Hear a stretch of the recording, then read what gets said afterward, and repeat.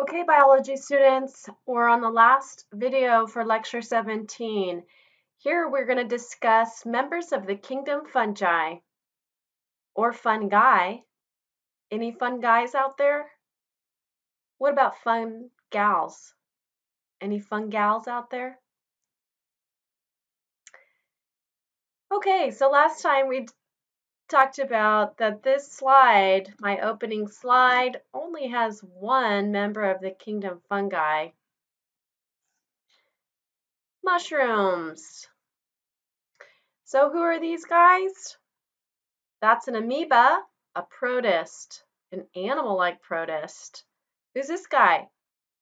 Paramecium, also an animal-like protist, also known as protozoan. So that was from the last lecture.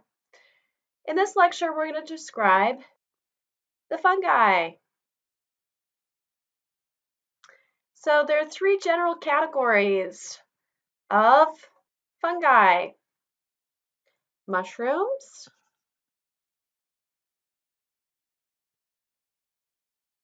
molds, and yeast. General characteristics. So they're all heterotrophic decomposers. They are not photosynthetic. They feed on organic material, on other cells. A cell wall is present in members of the kingdom fungi. It's composed of a polysaccharide called chitin. It's pronounced chitin. So some fungi are multicellular. So molds and mushrooms are multicellular. Unicellular, those would be the yeast. Okay, we'll also look at their methods of reproduction. Most of them reproduce asexually, although there are some that reproduce sexually. I like to start with a little slide I called TGFF. Thank goodness for fungi. So, what wonderful things do we owe gratitude to the fungi for? Ode to the fungi. That's right, wine and beer and bread. What fungi do we sing the praises of here for providing us with the fermentation process that gives rise to wine, beer, and bread? That's right, this would be yeast.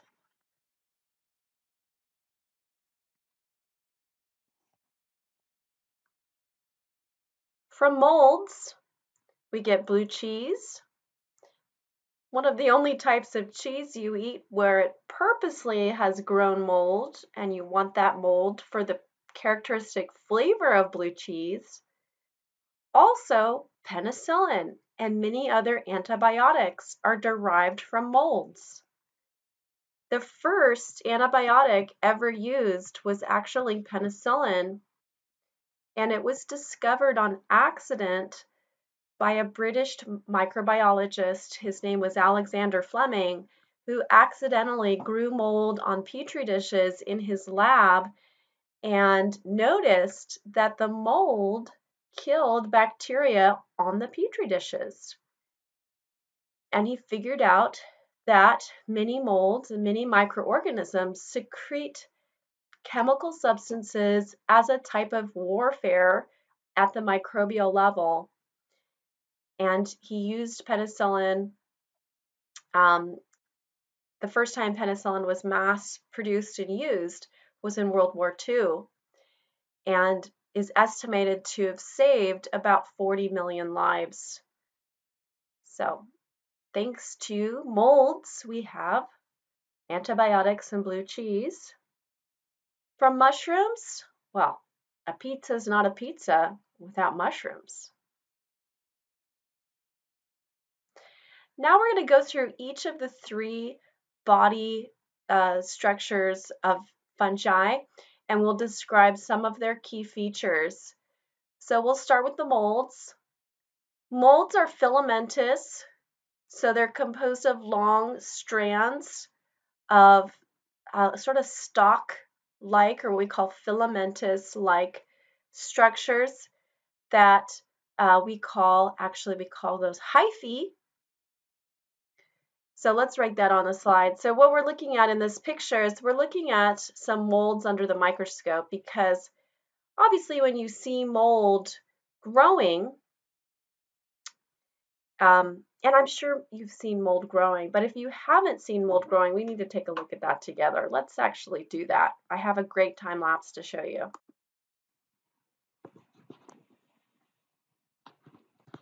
Okay, so now I found this time lapse of the mold Rhizopus on strawberries. Now it's been time lapse, so you see this fuzzy, cottony growth of this mold on the strawberries. And look what it's doing to those strawberries. It's liquefying them.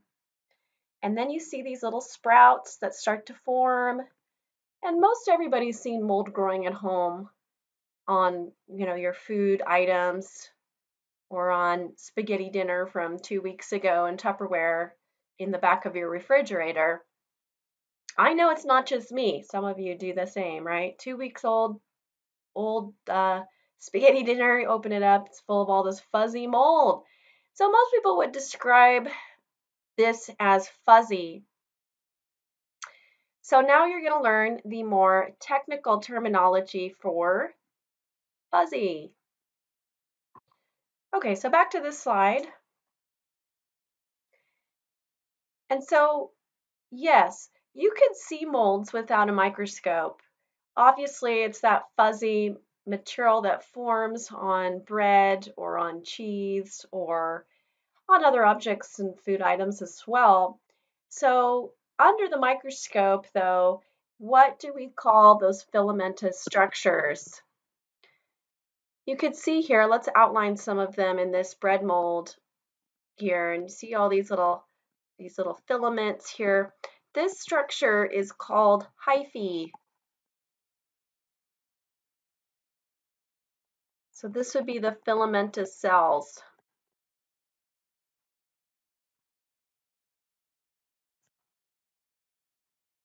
Okay, and so these hyphae, they have these little structures on the ends of the hyphae. Now, these little structures can vary depend on the species of mold. So this is Rhizopus here, known as commonly as bread mold. And these little pods almost look like little balls or little pods on the ends of these hyphae. These are called sporangia. So this structure is called a sporangia. And the sporangia actually contains the spores of this mold. So how do molds get established on food items in your kitchen? When you see mold growing in your kitchen or even on items that have been refrigerated, now usually that's after several weeks, right, of being refrigerated, you open it up and you find this fuzzy mold growing. So how does it get established? Well, it gets established by spores. Spores are microscopic. They're in the air. They also travel by water. And the spores will land and they will germinate is the word. It's actually a similar terminology to plants. So back in the old days, actually, fungi and plants were in the same kingdom. That gives you an idea of how things change in the field of taxonomy, of how classification is done in biology. So back in the Dark Ages, they put these two groups together because there's a lot of terminology regarding the fungi that reminds people of plants.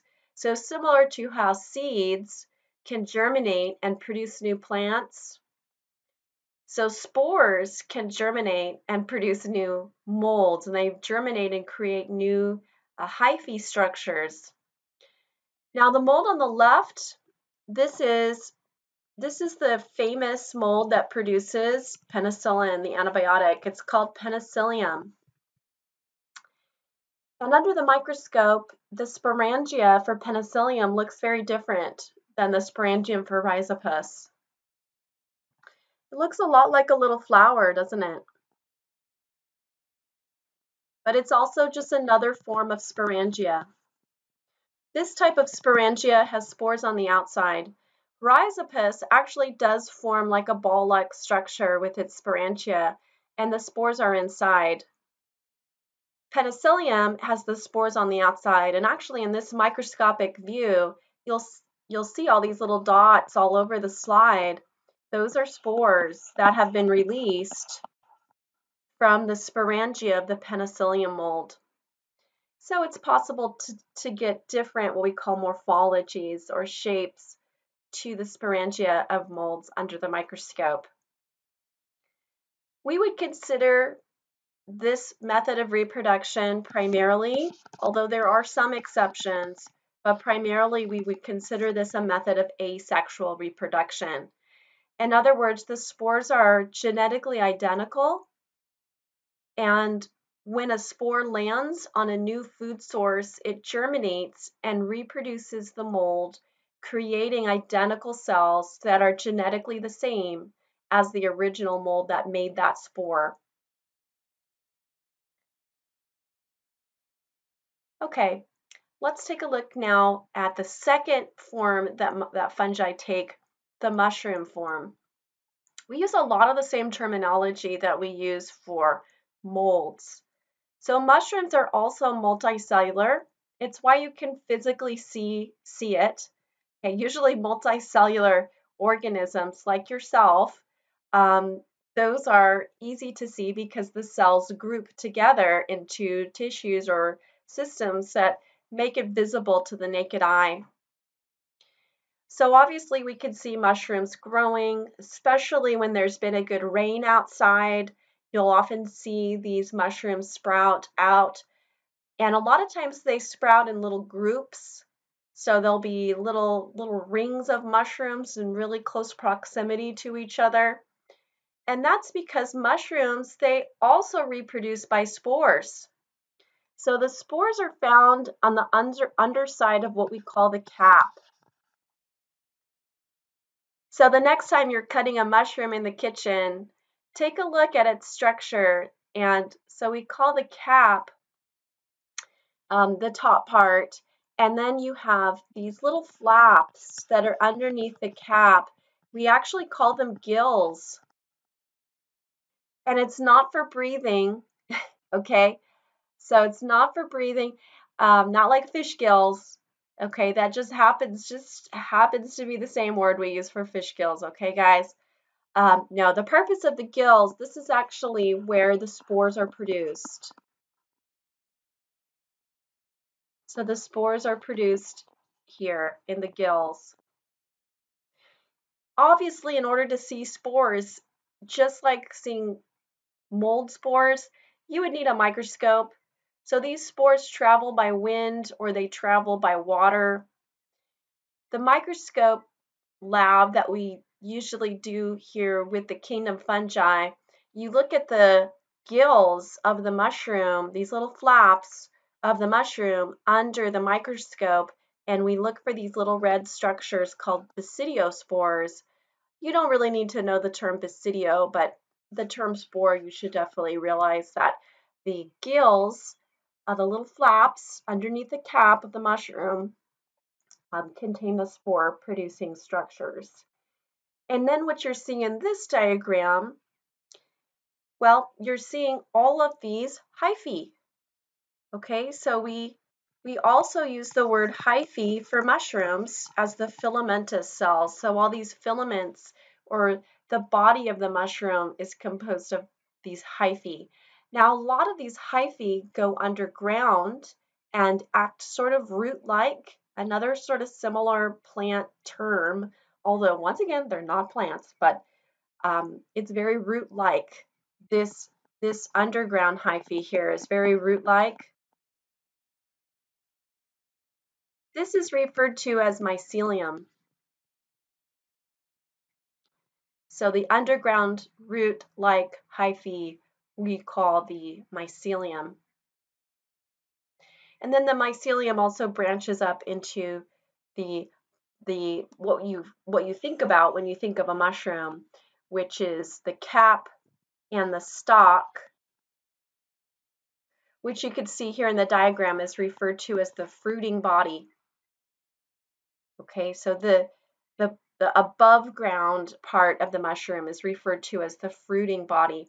Again, another plant-like term, although it's not making fruit, is it? No, the mushroom's not making fruit. It's making spores. So that's why it pushes this fruiting body structure to above ground so that it can make spores, drop the spores, and then new mushrooms will grow. But a lot of times that's why you see mushrooms in close proximity to each other, because they drop their spores and then germinate into new mushrooms nearby. So most of the time we refer to this also as asexual reproduction, although this can lead to sexual reproduction where the spores are produced as a result of meiosis. So it does get a little bit complicated. We look at it in the lab portion of this course, but just realize that either asexual or sexual reproduction for the spore production. Sexual reproduction, again, the advantage would be genetic diversity of the spores, so producing more genetically unique spores, as opposed to asexually reproducing mushrooms that just reproduce by mitosis, making their spores by mitosis, that would create identical mushrooms. What is the largest living organism on Earth? Is it the giant sequoia tree? Have you ever been to Sequoia National Park and seen those huge giant redwoods? No, it's not the giant sequoia. Is it the blue whale? It's a pretty big whale. No, it's not the blue whale. Type it into Google, see what you get. You could pause the video. I'll be here. I'm not going anywhere.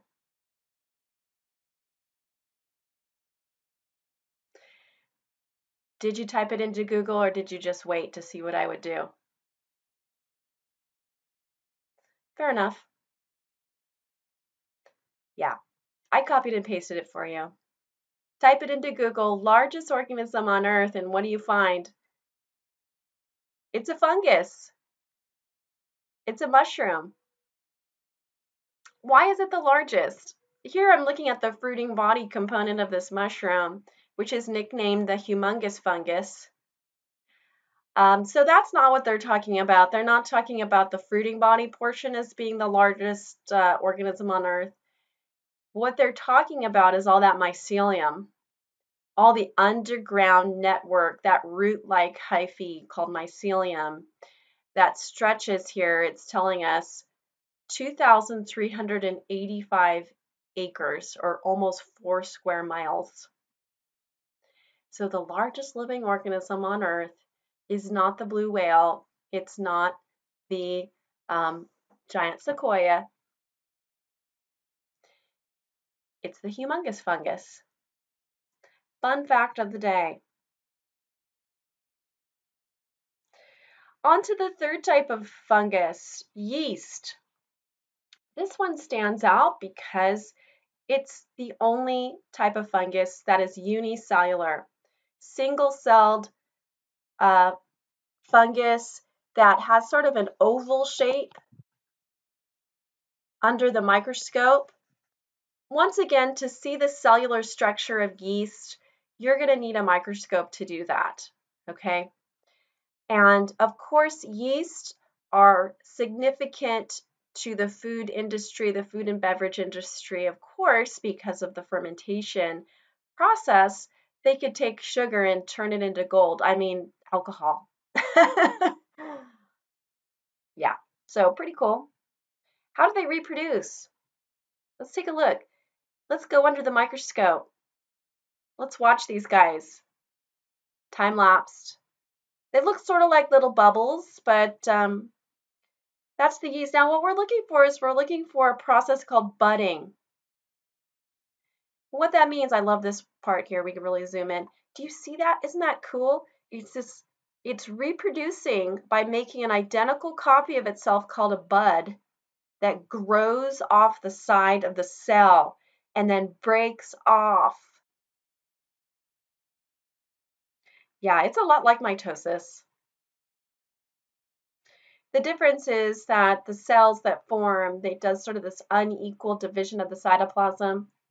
And mitosis, it's equal division when that cell divides. Here, it starts as a tiny structure called the identical cell it's making here. It starts smaller. That's why we call it a bud. So it's called budding. So this little bud here, branching off or growing off of the original parent cell. So we would have this be our parent cell, and then this would be the asexual bud. It's an identical clone of the parent. If this happened in you, it'd be like one day you get this tumor and it's growing off of your back and it gets bigger and bigger and bigger, and then, oh my gosh, this tumor, it has a face and it's your face and it keeps growing and it gets bigger and bigger, and then there's an arm that comes out. Eventually, okay, I've been talking to myself for too long, for too many days, okay? It's getting ridiculous.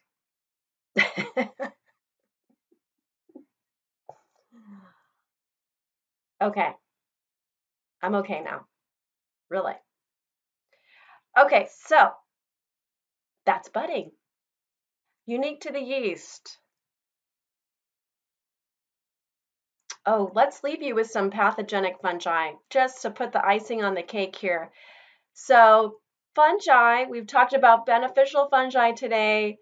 Thank you, TGFF, remember? Thank goodness for fungi. But there's a little caveat to that story, and that is most microorganisms, there is a bad group, usually in small quantity, so not the majority, okay? But there are pathogens, and that word pathogen means disease causing.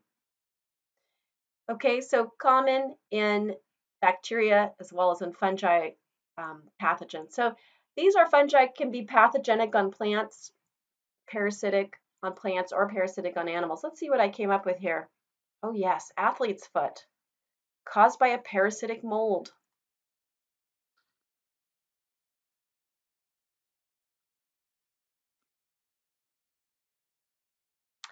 Ooh, anybody know what this is? Thrush. White patches that form on the inside of the mouth, mucosa. This is caused by a yeast infection. Okay, athlete's foot is caused by a mold. Plant pathogen. Okay, this plant pathogen is called ergot. It's a fungus that grows on rye plants.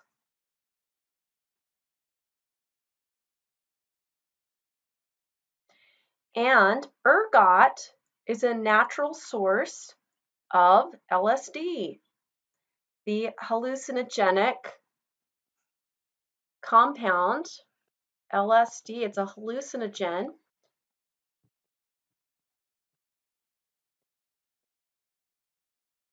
There are also hallucinogenic compounds that are produced by certain mushrooms known as psychedelic mushrooms that also have physiological interactions with the brain that cause people to go into sort of a trance-like state. Now, here's an interesting history lesson for you, those of you who know your American history. Do you know about the Salem witch trials? Very famous in Salem, in the city of Salem, Massachusetts. It's estimated that hundreds of women were burned at the stake as supposed witches in the 17th century. Now, this is why science rules, okay? So there was a scientific explanation for why these women actually contracted this actually disease. So the evidence suggests they actually were poisoned by ergot. So if you ingest rye bread that's contaminated with ergot, you develop a disease called ergotism, which can make you have, you can hallucinate and have visions and think that you are a witch, perhaps. So that is the scientific explanation for that phenomenon. Anyways, I hope that was interesting, and we'll talk to you next week. Bye for now.